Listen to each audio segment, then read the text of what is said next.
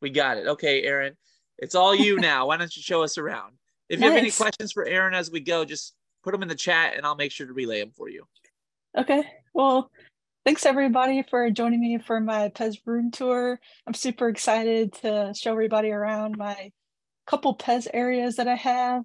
But first, I'm up here in my studio. So if you ever do watch my YouTube videos, like this is where I shoot my YouTube videos. And so I keep a lot of my, I guess, newer, like more favorite PEZ up here. So I thought it would be a good place to start. So let me turn the camera around here. All right. Wait, okay. So first off, I have like this bookshelf here that keep a bunch of PEZ. But this shelf is one of my favorites, and I just reorganized this, and I added a bunch of my bear PEZ to it. So I have like, a bunch of the, Steve Glue PEZ Outlaw, aka Misfit PEZ, whatever you want to call them, and then like the Theo Swartz bears. But then I also have like this weird brown bear. I don't know even what that is, but I have some icy bears. I like the glow in the dark ones a lot. So I seem to always buy those. I have a couple like, I think they're called test pieces. I don't know if they are or not. But this one's an icy bear and it has a brown head, which is kind of fun. Do you hear me? And then there's some Barney bears, which I really like as well. If you're not picking up on the theme. Yeah. And then some icy bears, which are made with the Barney Bear mold, and they still have the MGM copyright on them, which I really like. And then this is probably one of my favorite ones. See if I'm pointing at it right. This Barney Bear that's in the cello. It's on a green stem. That hasn't really made many appearances online yet. So, and then Greg, who Landon talked about, he really likes the Caspers. So we keep a lot of the Casper PEZ up here.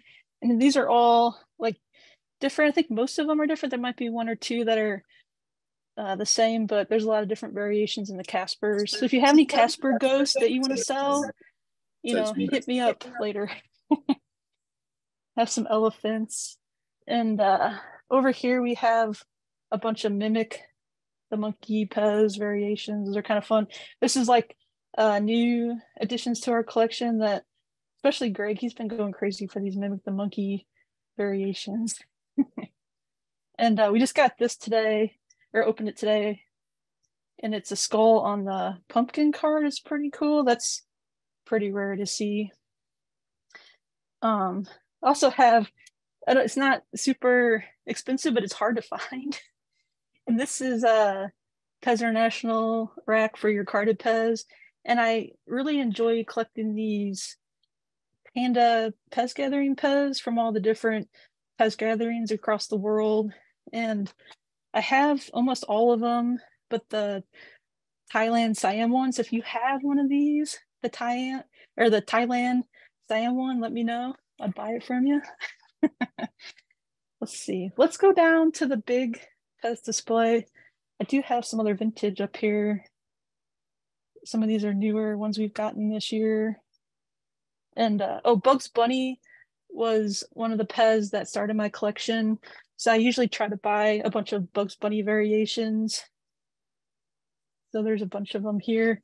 I do have my most favorite Bugs Bunny up here, and it's the Bugs Bunny on a brown stem. If you ever come across any Bugs Bunnies on brown stems, those are a little bit harder to find. So they're pretty fun. Oh, and Thor hangs out in its Lego boat.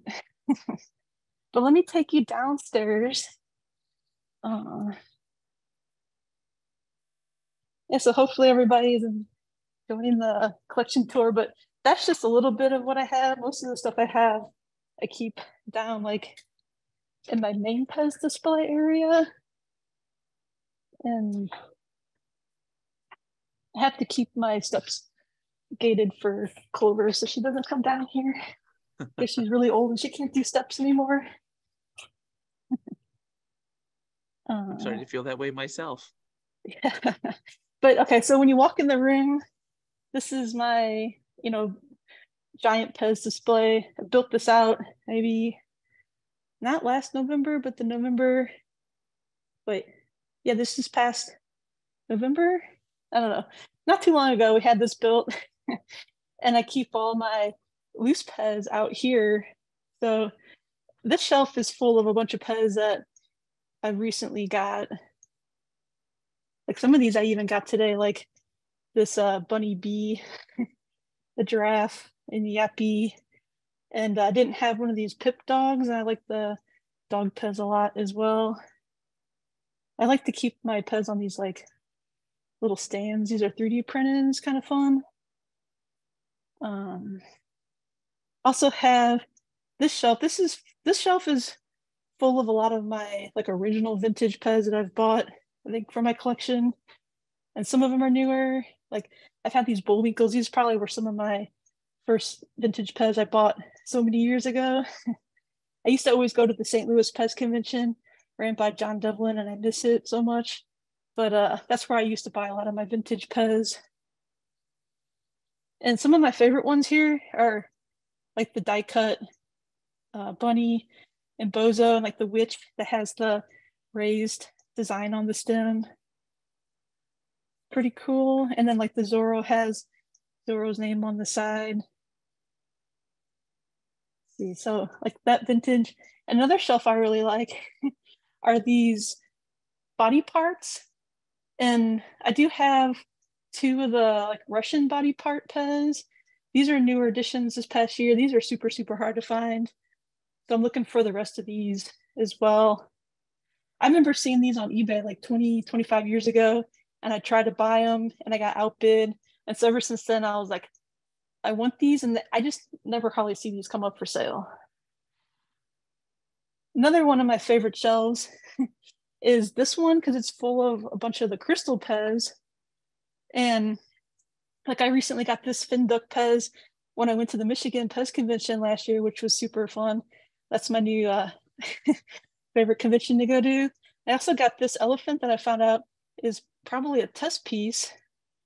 And I recently got some of these Japanese mini PEZ, which these are pretty hard to find. Like these are the, let's see, these are Sanix Party, and these are Junior City. And I like these little frog ones a lot too. But I really like these pumpkins that are crystal. And those used to be made by Sylvia for her Lynn's Gathering. So these are cool. And I bought these crystal canines so long ago at the St. Louis PEZ convention for probably like $100 and I don't know, $25 or whatever they were. And nowadays these go for like $800, you know, if not more. So I was pretty happy I bought those, but these I will never sell. Those are kind of fun. And then like just go through these real quick because some of these are just more current. Because I like superheroes a lot, so I have superheroes. And I like Star Wars a lot, so I have a Star Wars shelf. And then recently, Greg and I, we've been in FEB, a Fat Ear Bunny PEZ kick, and been collecting a lot of these FEBs. So that's been a lot of fun. And I have some Halloween PEZ and some Christmas. Let's looking for some good stuff here. There's a whole shelf full of Hello Kitty, and I have a Disney section. How am I doing on time? Let's see. You're doing okay. You have about 8 minutes. Oh, 8 minutes. Okay. Yeah. I don't want to rush, but I want to show you what I want to show you because I have some good stuff across the room here. This shelf is full of more of my M&M PEZ and some Barky Browns and some more minis. And more Disney. I really like this little display I got from Larry Mason. He 3D prints these little stands for the mini brands PEZ. I'm still missing 2 of them, as you can see. Those are hard to find. And oh, I have this Panda bendable. I got that. And I really like the mini PEZ. So like not the Japanese mini, but the regular mini. So I try to collect all these. These are kind of fun. These aren't really real, but they're like custom made, but they're kind of neat. They're from Ivan. I think he had a convention. And then some of these like mini ones And I have a whole bunch of the Easter ones. Like this was something I've been working on lately, I guess especially since Easter just happened, but there's a bunch of Easter PEZ, like the mini ones. And these here with the little colored ears are kind of hard to find and hard to get a hold of. They're not too expensive, but they're hard to find, just even to buy, especially if you're here in the United States. And I like the little mini PEZ and the eggs, so I try to collect those, like all sealed up stuff. I really like my PEZ still in packages, even though like all these are open, because I like to, buy maybe 2 of each if I can. Not like of the vintage, but like the current ones, so I can keep one in package and one open. And this shelf is pretty fun because I have the gold SpongeBob, and I have a bunch of like the Steve Glue PEZ Outlaw PEZ, and since he's going to be out here, I thought that might be fun to show some of the Pinky Elephants. And I'll take you over here. So over here I have some, I have some PEZ racks and the carded PEZ with the baseballs. That was pretty popular when those came out. But in this shelf, we just recently built these IKEA displays, which I think are pretty nice. And in here, open the door slow. I have my Panda collection. So I have a whole bunch of these just regular pandas. And if you don't know much about Panda PEZ, that one doesn't have hair, does it? This one doesn't have the hair on the top. And then this one has hair on top. That's a fun little panda variation. Got the little Japanese keychain. I got some fun ones on cards back here. And then I just got this one. So that's a no-foot Panda PEZ on the stripe card. And I also just got this one. So like we just opened these on our live stream this morning on YouTube. So that was super fun. I've barely even had these for just a couple hours here in my collection. I came just in time to show them on the ECP. And then these pandas are cool because these both are MMMs, but this is it kind of bright? This one has a red stem, which is harder to find. Usually you see the black ones, and then the blue ones are a little bit easier to find, but the red ones are super hard to find. And then I also have these pandas, and I'm looking to add some more of these orange bag pandas to my collection. If anybody has any of those to sell me, let me know. And then some of my favorite pandas, I have the red head pandas and the yellow ones, but I also have them in cello. And I don't even think I've shown these anywhere to anybody yet. But I have the yellow head with the red stem. So it comes yellow with the black stem, and it also comes yellow with the red stem. And then it comes red with the black stem and then white with the black stem. But these are some of my most favorite PEZ I think I have in my collection. I like vintage PEZ that are still in their cello or on cards when I can.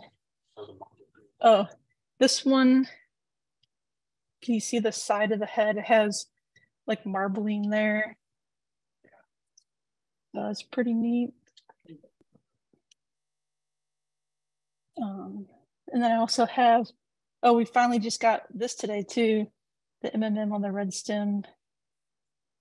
So these are hard to find, but they also have the removable eyes and nose, but they don't have removable ears like the vintage no feet ones. So if you're looking for like these in people's collections to buy, like you're online shopping, just look if it has the removable eyes and nose and no removable ears, then you'll know it's an MMM, the Merry Music Maker. A little whistle on the back. And of course you have to have a crystal one. And then these vintage ones, they come with the blue stem, the red stem, and there's some different variations of blues and reds, and then blacks. And then I have a bunch of the pandas with the feet back here, just kind of like a little army of them. And then one of my other favorite shelves is I have a bunch of Disney, I guess vintage Disney PEZ with no feet. And been obsessed with the Plutos lately. And there's a lot of different variations in these Disney PEZ, especially Plutos. So I've been working on, getting more of those. And those are pretty easy to find and pretty inexpensive if you want to like build some Disney PEZ armies. But some of these in the cellos up here, like both of these here are the die cut Mickey and Donald. I've had those for a long time. I remember I bought those on eBay probably 10 years or more ago. And I love this little monorail that Disney came out with. Doesn't even say PEZ on it, so I don't even think it's branded PEZ, but I think it's fun. And then these are some other Disney with no feet. Some of them do have feet in this case. This one we just got today too. It's a white stem Donald on a USA stem, which is really fun. These USA stems are hot and a little bit harder to find, but the color variations on those are really nice. Also, Erin, the that 3D printed stand, the 5 pentagon stand, is Larry making those too? No, these are done by PEZ 3D prints, and he has an Etsy and an eBay store, and he makes these, and they come different colors. They're really nice. I don't know if Larry makes any stands like that, but Larry, sure he does so many 3D printed stuff, really nice stuff like that too. And how do you keep track of those variations, for your Plutos? Like, how do you know if you don't have one when you're out and about? Well, usually we just buy the Plutos because they're pretty cheap and they're easy to find. So we'll end up buying them and then get them here. And I'm pretty sure that there's a lot of doubles in this case, but then are they really doubles? Because then the different stem color variations might be just a little off, or the head color variations might be a little off. And then there's like these few here that have like a thicker head. I don't know if you can tell in the video, but and then these here, like down on this side, they have like a narrower, more narrow head. So it's like there's just like slight variations even in those. But honestly, I don't really have a way to categorize these right now. I need to go through them because a lot of times I just buy them and then I just pop them in the case because I think it looks really cool when you have a whole bunch of them. And then here, one more shelf, and then these are a bunch of my vintage carded PEZ. I have Bugs Bunny and Annie and Batman, and this FEB is one of my favorites, Mr. Ugly, and some superheroes. I recently got this Icy Bear, and it's on an orange stem, which I just love that. And then this Pluto is on a purple stem, which is pretty unique too. But I'm looking for a Pluto with no feet on a purple stem if you have one to sell me. And then I've had this for quite a few years now too. It's a Thor in the cello, which I really like that. This might have been one of my first vintage PEZ and cellos that I think I bought for my collection. But that's about it. Okay, is there anything you want to make sure we see? I do have this really cool body parts display that I recently got. And it has all these body parts in the PEZ, like the double cards. I thought this was super cool because I've never seen one of these in real life. And then I got that from, I don't know if I should say who I buy this stuff from, but you know who you are. And then we also just put together this display. So I have room to put some more PEZ, but I recently, I like lambs too. So got quite a few of the no-fit lambs and Santas. This Santa in here is pretty cool because it has a red head and then it's painted, opposed to like this Santa that has like the white head and then it's just painted the colors. So this Santa here is pretty rare and harder to find. I just recently got this around this past Christmas, which I thought, well, I think I got it for Christmas. Greg likes to buy me PEZ for Christmas, and my birthday is like 5 days before Christmas, so I get a lot of PEZ in December usually. And then Greg's obsessed with these pumpkins because the pumpkin heads, they have the different color like die cut on the inside. So sometimes you find them like this one is really light on the inside here. And then other times you find them and they're just like more orange. This one is a really weird color, but it's also on a blue stem, which is questionable. But it's still fun to have like these different colors, I think. If you like some of these, like some of these are easier to find because that's why we have a lot of variations in them, because they're pretty affordable and fun to find. I also have like a PEZ rack over here full of some fun PEZ. Like I like the red-nosed day dinosaurs. And I don't know, you could hang out in my PEZ room with me all day. I recently got these PEZ racks I'm still working on. And these are pretty nice. So I have a lot more PEZ through these doors. You can't see in there. But that's where I keep like a bunch of my PEZ on cards. So I need to bring all those out, and you can put PEZ on each side of these racks. So I think it's pretty neat. So I need to keep working on those. But Erin, I have about 60 seconds. Okay. Is there something Yeah. a must show? Must show. Anything else? Oh, I have all my Funko Pop PEZ over here. That's pretty cool. I got these like shadow boxes, and then you can see I'm running out of room. I need to buy a couple more, but I like these Funko Pop PEZ a lot. So in here, I don't have any like, I have some more rare ones, but these are mostly like the easy to find ones, the $5 or $6 ones. But I think they're cool. I like the packages that they come in. I'm also a graphic designer, so I appreciate all the time and the effort that goes into, creating the packages for PEZ. That's why I like to keep them in the packages a lot. And then I also got the new Freddy Funkos. So those just were released. But that's it. Wonderful. Well, Erin, thank you so much. Erin, I know you're on Facebook. Everybody can get a hold of you on Facebook. And so if you have more questions for Erin, you can get a hold of her on Facebook, and make sure to follow her on YouTube, Erin Collects PEZ. While you're there, follow Virtual PEZ Convention too. We're there. Oh yeah. We do it too. So like and subscribe, all that good stuff, right? Yeah. Well, thanks for letting me show my PEZ around to everybody today. It's been a lot of fun. Thank you. It was wonderful. Thank you so much.